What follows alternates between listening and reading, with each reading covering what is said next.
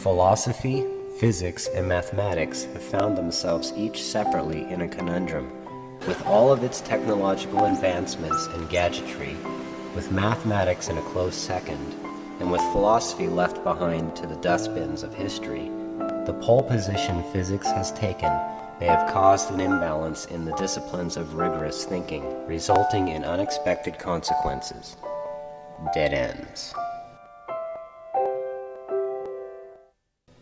However, imagine that all this time, the actual problem goes back to an unsettled argument between the two originators of the calculus, the mathematics behind physics.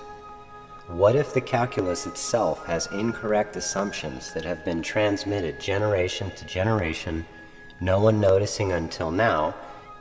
What if the problem was merely syntax, and that it could have been figured out decades ago? What's so extraordinary about these findings is that they appear to challenge our understanding of how the universe works. Big news out of CERN. No, they still haven't found the Higgs boson, and even if they did, not much physics would change, but what they have found could strike right at the heart of a century of modern physics. We made a very unexpected observation. We didn't expect to find such an anomaly. From the physics lab at CERN in Geneva, scientists have been firing tiny particles known as neutrinos through the rock all the way to another lab at Gran Sasso in Italy. Scientists in Switzerland shot a particle beam to Italy. They shot a beam of neutrinos to this opera detector that they have in Gran Sasso Mountain in Italy. We found that this speed is not what you would expect, namely very close to the speed of light, but it seems to be a little higher. What scientists found was that neutrinos, these teeny tiny subatomic particles, were actually able to arrive even faster. The beam of neutrinos arrived 60 nanoseconds faster, earlier than would have been predicted. It seems from our measurement that the neutrino goes a little faster than light. The neutrinos fired to Italy reached it very slightly faster than expected. A writer for Discover magazine suggests Lorentz invariance, the idea that everyone measures the speed of light the same way, might need some tweaking. A discovery that rocked the physics community a few months back is re-rocking it with a reconfirmation. But at the time of the initial announcement, scientists cautioned more experiments were needed before drawing any conclusions. They've done them and gotten the same results. What we have is both observations right now. They're arguing whether it's moving faster than light, whether it's moving slower. There's something that has to be modified here. There is still a large crowd of skeptical physicists who suspect that the original measurement done in September was an error. Should the results stand, they would upend more than a century of modern physics. But more or less, this is what I predicted would happen in my essay I wrote in 2003 titled The Adjusted Twin Paradox. And what that anticipated was there should be a situation where we have a particle where from one perspective it arrives early, but from another perspective it arrives late. A physicist told WNET's 13, this doesn't mean Einstein was wrong. Einstein's theory works really well. It's been tested. So what would it mean? Well, it might mean that the assumptions he made were only approximations. So if you look here, what we end up with is more or less this. And what this is saying is that, no, neutrino is not moving faster than the speed of light. There's this extra thing happening that relativity doesn't account for. Are the assumptions we're making absolutely true, or do they break down at some point? And so it appears to be going faster than light, but it isn't. So once you account for it properly, we find out that, no, it's just doing what it's supposed to. It's just our equations need a little bit more tinkering. It looks like the experiment that rocked the physics community was just a bad case of wiring. KTRK reports scientists are saying, oops. An earth-shattering discovery was actually a mistake, according to scientists in Geneva. A faulty connection between a GPS receiver and a computer created the false reading. When they first reported their surprising findings, the opera team were clear that they were not definitely saying neutrinos could travel faster than light, but were simply revealing what they had observed. Still, the physics world had a fun few months picking apart the data. They suggested everything from relativity itself, throwing off the measurements, to simple math errors. But Science Insider spoke to a source saying the loose wire seems to account for the finding. After tightening the connection and then measuring the time it takes data to travel the length of the fiber, researchers found that the data arrived 60 nanoseconds earlier than assumed. A writer for Popular Science says, frankly, this is so boring as to sound almost suspicious. These people with their 5 sigmas and their M brains and their beta particles just forgot to push the plug in all the way. The scientists say they aren't sure the cable was loose when they took their measurements. What's more, they found another technical issue that could have affected the results, complicating things even more. The two issues would skew the results in opposite directions, which is why they will need new measurements to better understand whether both influence the results and, if so, what the net impact is. The researchers plan to run the test again in May with the cables plugged in this time.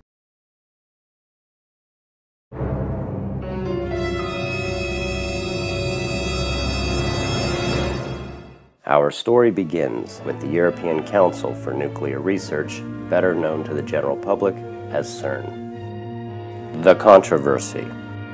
Recently, experiments with the Large Hadron Collider turned up results showing neutrinos apparently traveling faster than light. The coincidence. Meanwhile, Gavin Wince, a mild-mannered philosopher, predicted such an event would occur nearly 10 years prior and set out to do a press release, whereupon he was astonished to find out he was a moment behind. The cover-up. CERN announced that its controversial experimental data was the result of loose, jiggly wires. Gavin Wince races to beat the clock as he now has found himself in the temporal zone.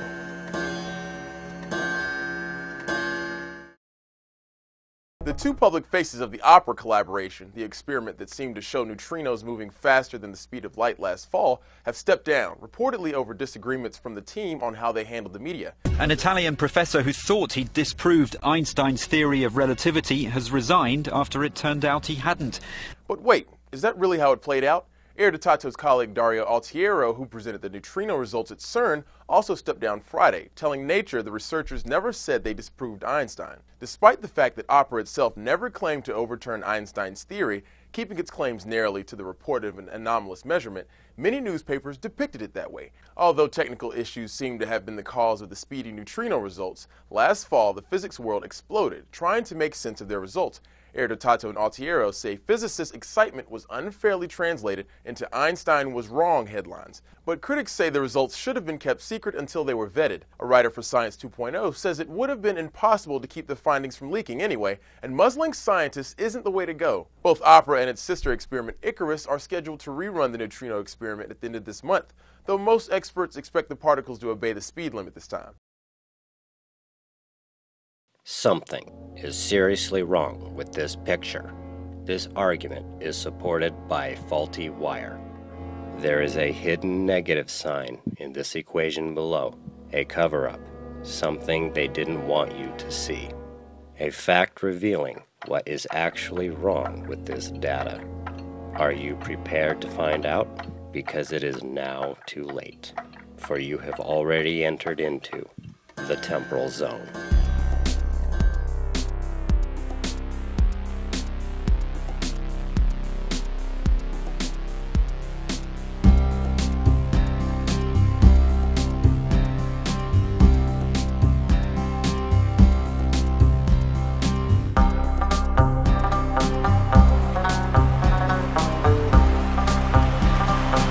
What a crowd we have here with us tonight. Unbelievable. The round is about to start. Who will win? This is my public challenge to CERN, mathematically trying to account for this apparent superluminal activity. What we have here is an image of your traditional Minkowski diagram, your one dimension of time with your 3 dimensions of space, and superimposed on it is a 3-dimensional time coordinate system. And what I propose is that when you modify relativity and account for 3 dimensions of time, that a lot of the anomalous data in modern experiments tends to disappear and everything goes back to science as usual. This is the actual data from CERN. What the dilemma was is that they calculated the time it would take for light to arrive. 1,048 nanoseconds for the light to reach Gran Sasso, Italy from CERN. What the problem was is that after they measured the neutrinos and they added up all of the corrections to their equations to account for the time, they can only get a number of 987 nanoseconds. So when you subtract the two, what you end up with is an extra 60 nanoseconds. And what that extra 60 nanoseconds means is that the neutrino arrived 60 nanoseconds before it should have. If you go online and get the CERN PDF that has all the data on this, that was published in September of 2011, you'll see that it's quite an extensive document and that the scientists spent quite a bit of time trying to figure out how to account for this extra 60 nanoseconds. And after months and months, and after 15,000 tries, they couldn't get rid of the data. So they came out with a press release. We found that the speed is not what you would expect, namely very close to the speed of light, but it seems to be a little higher. What scientists found was that neutrinos, these teeny tiny subatomic particles, were actually able to arrive even faster. What we have is we have a generation of some particles. They hit a target, and the particles decay, generate some neutrinos. The neutrinos travel along this trajectory and ended up at the opera detector. The satellite data from the opera detector and from CERN is where we ended up with the data with the extra 60 nanoseconds. While they were doing this test with the opera detector, they also had another detector running, which was called the Icarus detector. So here we can see these are the Icarus results. Icarus was not testing to measure whether or not the neutrinos were traveling faster than light or not. They were just simply measuring certain properties of neutrinos, and in that data set there was nothing unusual to indicate the neutrinos moving faster than light. So they used that data to come up with these figures. Now what I would like to bring to your attention is something that slipped past everybody, is that there's actually something extremely wrong with this equation. And what's wrong with it is that if you look here, you'll notice that the dotted line is slightly to the right of 0, which would indicate that this is a positive number, as we can see here. We'll notice opera is a positive number as well. What the reality is this equation was gauged so that it only gives positive answers for particles moving faster than light. Meaning, these guys already anticipated this problem, and in the way they designed the equation, they actually had to hide a negative sign in the equation so that the answers would always come out positive. The example I'll give here is, let's say I decided to hop in an airplane and fly from there down to Italy. This would be the time of flight of Gavin. We all know that I cannot fly an aircraft faster than light. So notice that the value of time that it takes for me to get to Italy will always be greater than the length of time it takes for light. So for all objects that travel slower than the speed of light, this value is always going to be larger than this value, which means this will always be a negative number. So the fact that the equation was set up to not give a negative number means that the scientists at CERN know there's a problem with the mathematics. And as you can see in Wince versus Susskind 2, so it looks like there's something nasty going on at r equals 2mg. At r equals 0, there's also something funny happening. The coefficient of dt squared blows up, but even worse, it blows up with a negative sign. And in fact, it's interchanging the signs of dt squared and dr squared. What? changing the signs of dt squared and dr squared. Changing the signs of dt squared and dr squared. This is negative, and this one is positive. This term has negative, this one has been interchange. I want to invent another variable. We're going to be talking about learning sleight of hand. I hate to introduce another coordinate. Okay, I'm going to do it. I have to. I have no choice. But for this trick, some double-sided tape and 2 extra cards will do. I'm going to take rho squared and give it a new name. You pick up this card, then you pick up the double back card and this card so that you can show them the back. And they think they're seeing the back of the chosen card. What is dr? D capital R. D capital R is equal to twice rho d rho, right? The rho squared is minus dr squared divided by, in this case, it happens that there's a 4 there. The 4 is not the interesting thing. We could get rid of the 4 by a trick. That's right, the old put and take, where you act like you put something in one hand, but you actually take it away. Everybody see what I did?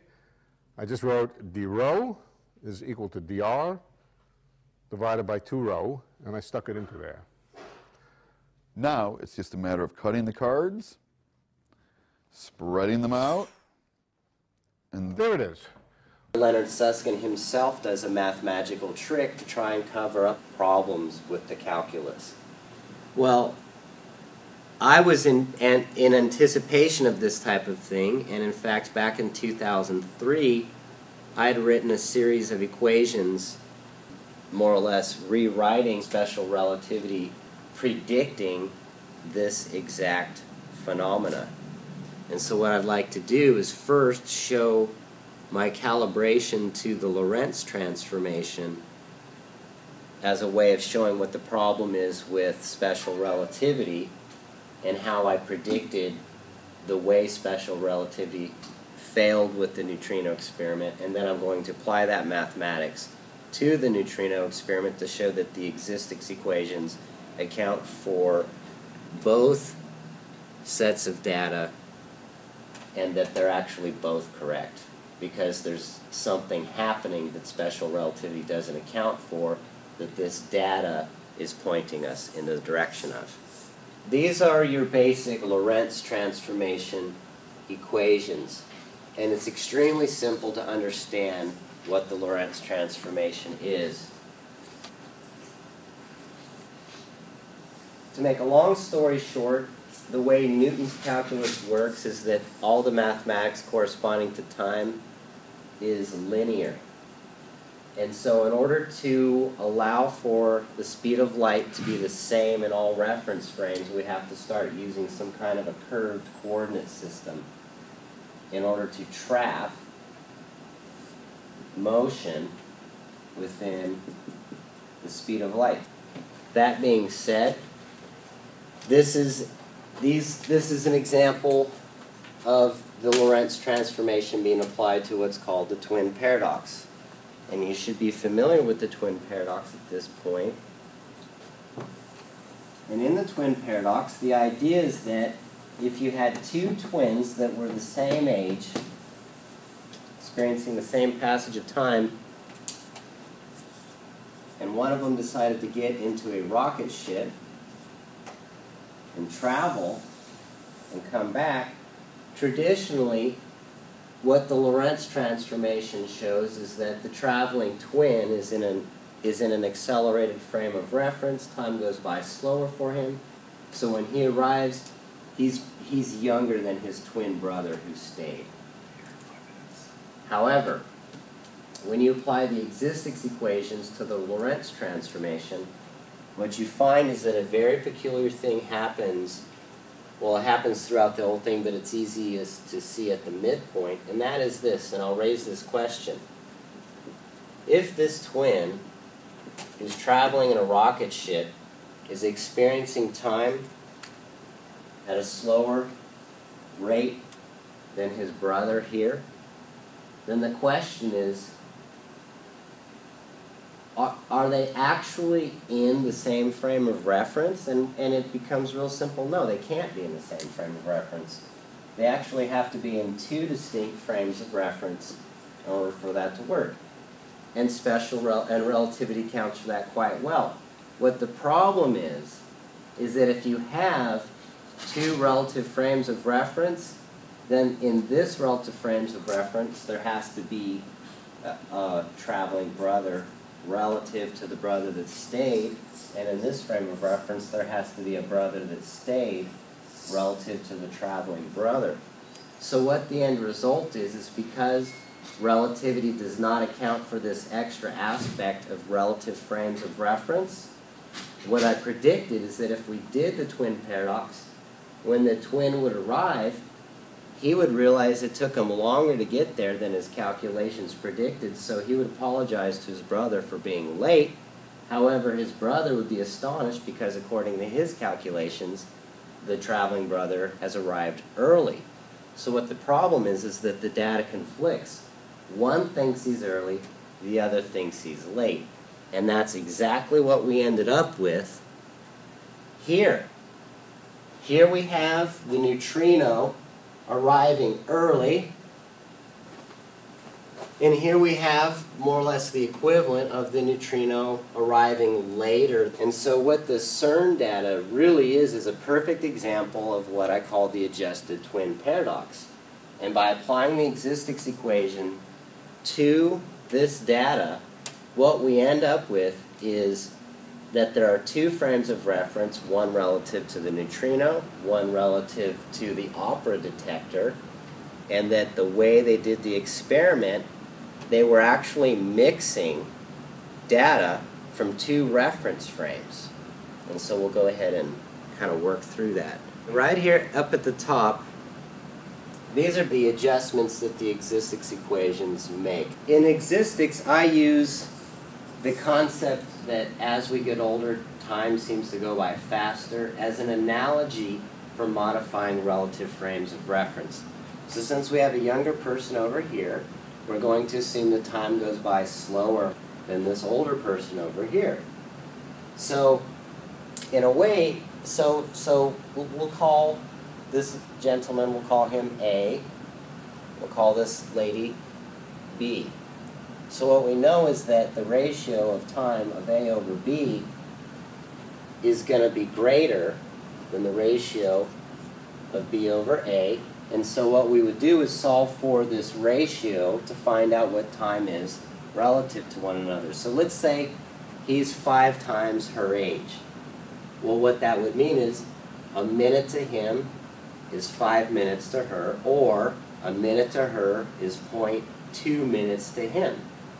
But because we're dealing with relative frames of reference, and there's an A relative to a B relative to A, there has to be an A relative to a B relative to A relative to B, so on and so forth, infinitely. What I'm applying to reference frames is the concept of an iteration of an infinite series of relative frames of reference, and then accounting for that slight shift forward for the individual that's into the future, and a slight shift into the past for the individual that's younger, and the existence equations are to calibrate and find where they are in relation to one another. And so that's what we have here, is this is the older person, so where are they in the future relative to the younger person? And here's the younger person, where are they in the past relative to the older person? And then this is part of the formula for the correction to that timeline. It has been demonstrated that the existence equations, when applied to the Lorentz transformation as a calibration to relativity, can account for both the opera and Icarus data. As an explanation for the apparent superluminal results from opera and the apparent conflicting results from Icarus. The only objects that can travel at the speed of light are massless things like light. Scientist Robert Plunkett explains the prevailing wisdom about subatomic particles like neutrinos is that they can accelerate to nearly the speed of light, but never faster. The speed of light is an absolute cosmic speed limit for the travel of particles. But scientists in Europe claim they have recorded a neutrino particle that broke that cosmic speed limit. If true, the discovery would upend almost a century of research and force scientists to rethink the laws governing mass and movement. One of the other sources is the MINOS experiment at Fermilab. MINOS shoots a particle beam through the Earth to another off-site location. Scientists at the lab clock how fast the particles travel. It's likely that the MINOS experiment is one of the best checks that can be done on this measurement. But Plunkett says it is easy to make a mistake when trying to measure something as small as a neutrino. He believes the MINOS facility, with an upgrade, can provide a more precise measure of the CERN results. Our plans are to upgrade this equipment using a system of atomic clocks, much like what they have in the European experiment, to in fact do a measurement that's more precise than theirs and better in many ways. But if MINOS 2 clocks a neutrino traveling faster than the speed of light, theorists like Patrick Fox will have their work cut out for them, designing a new foundation for future physics research. Kane Fairbaugh, VOA News, Batavia, Illinois. They found another technical issue that could have affected the results, complicating things even more. The two issues would skew the results in opposite directions, which is why they will need new measurements to better understand whether both influence the results and, if so, what the net impact is. The researchers plan to run the test again in May with the cables plugged in this time. Both Opera and its sister experiment Icarus are scheduled to rerun the neutrino experiment at the end of this month, though most experts expect the particles to obey the speed limit this time. If the new results from both Opera and Icarus from the scheduled retest in May confirm the faulty wire connection and the extra 60 nanoseconds are then able to be accounted for, does this mean that the existence applications to relativity are false? Not at all. In fact, this actually brings us right back to the issue regarding the time of flight equation. The only objects that can travel at the speed of light are massless things like light. Remember how the Icarus results on average yielded a positive number greater than 0, suggesting even an ever so slight superluminal aspect to the Icarus results? Statistically speaking, of course. There is still a major problem. According to modern physics, the neutrino has mass, which means that no matter what, theoretically, not only are neutrinos forbidden from traveling faster than the speed of light, but they are also equally forbidden from traveling the speed of light. The only objects that can travel at the speed of light are massless things like light. It is as if everyone was so concerned about negating the superluminal Opera results that the subtle anomaly with Icarus went unnoticed. Therefore, we must wait for the May results to properly calibrate relativity with the existence equations.